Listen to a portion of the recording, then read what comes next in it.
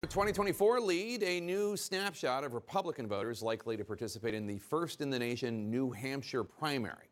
In New Hampshire, right now, according to this poll, Donald Trump holds a 14-point lead over Florida Governor Ron DeSantis. That's 37% to 23%. This is a new poll from the University of New Hampshire Survey Center. South Carolina Senator Tim Scott is in third place. He has 8%, followed by former New Jersey Governor Chris Christie and North Dakota Governor Doug Burgum at 6% each. Vivek Ramaswamy and former South Carolina Governor Nikki Haley are both at 5%, with all others at 1% or below. Let's discuss. So, Eva, Trump has a double-digit lead, but DeSantis is in the hunt there, and it's a lot smaller, this lead in New Hampshire that we see in national polls. And the state-by-states are far more important than the national poll. This also suggests that two-thirds of the people in New Hampshire, Republicans in New Hampshire, don't want Trump. This is still very much a competitive contest. We talk about this all the time, but this is why the ground game is so significant. This is why these candidates, the whole game is meeting as many voters in these early states as possible. I just looked up the amount of people that turned out in 2020 in New Hampshire in the Republican primary is about 150,000 people.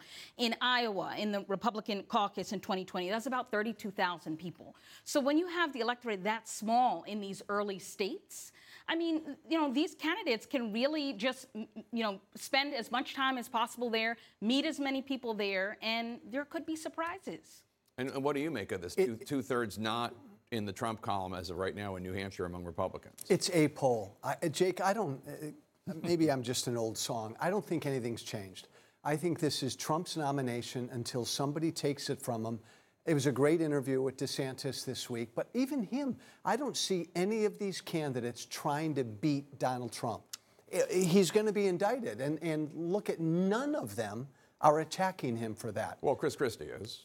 And Chris Christie doesn't count because he really doesn't have a chance to win. I'm talking about the candidates who have a shot. None of them are attacking Trump.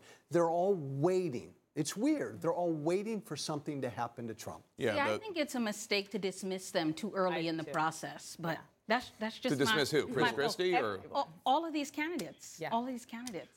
Francesca's Tim Scott in third place in this poll. Super PAC supporting him just announced a $40 million ad campaign. That's the largest booked by any candidate so far. If one perceives DeSantis as kind of like being stuck, and I'm not saying I do, but do you think there's an opening here for Tim Scott? Well, he certainly has a lot of resources to be able to continue to compete, and that's not everyone can say the same exact thing. You're seeing some of those candidates like Asa Hutchinson, who's down in this poll. They had him hovering at almost 0%. He didn't bring in nearly anywhere close to the same kind of haul that some of these other candidates did. When you're looking at what Tim Scott has cash on hand, he would be able to compete in all three of these states and continue into those Super Tuesday states. One thing about the Trump numbers in that poll, though, is that the people who are with him, 3/4 of them say that they are with him. He's their guy. They're sticking with him. And so that, I think, is significant. Also, though, he has dropped by 5 points since April in that poll, whereas you see Ron DeSantis' numbers staying essentially even. So it's not Ron DeSantis who's losing support in New Hampshire. It's Donald Trump. Interesting. Can I just say one thing on this?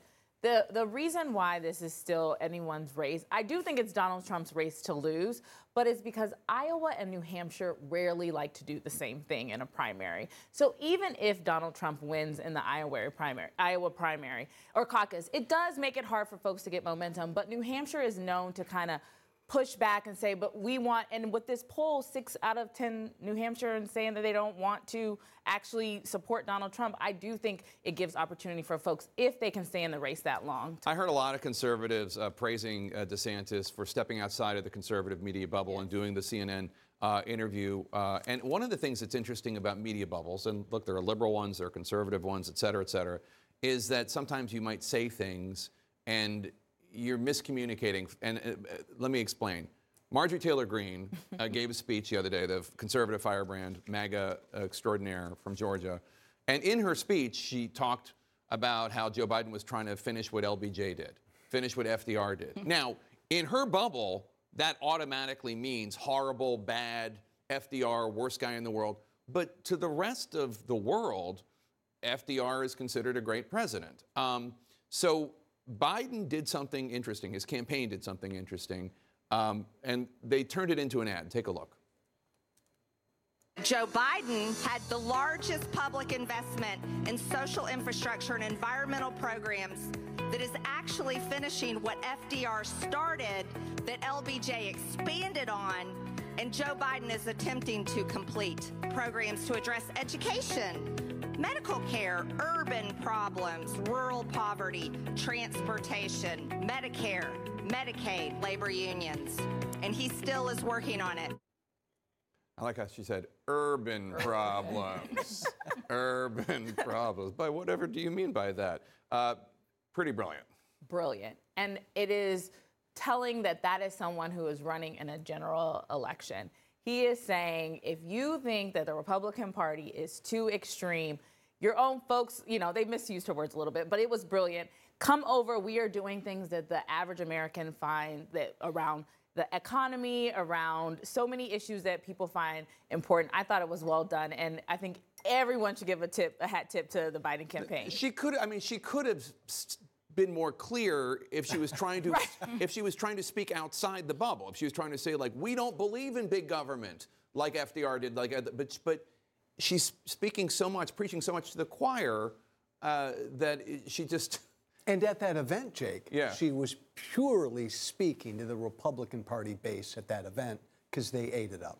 But it served right into Joe Biden and his campaign strategy right now, which partly is to cut things that Republicans are saying, turn them into ads, put it on air, and put money behind it. I think that one's running online right now, but that is broadly what their strategy is, while he continues to focus on the things that he wants to focus on as president and the business of being president. Yeah, that's trolling more than it is an actual ad buy, at least at this point. But at this point, but that is largely what their strategy is right now, is to let Republicans say what they're going to say in this race. I mean, it illustrates that we live in two different Americas, basically.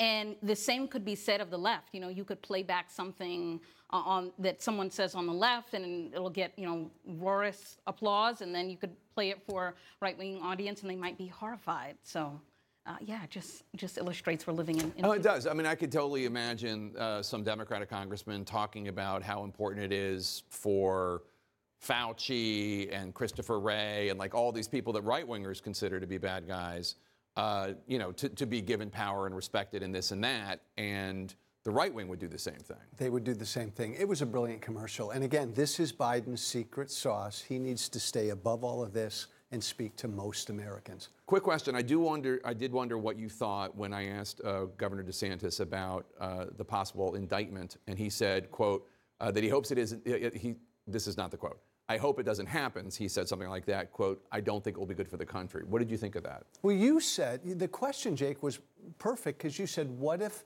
he finds Smith evidence of found criminality? Evidence of criminality. Right. Boom.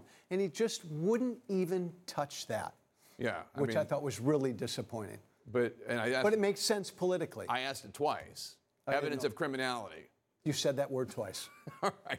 Thanks for paying attention. Thanks to one and all for being here.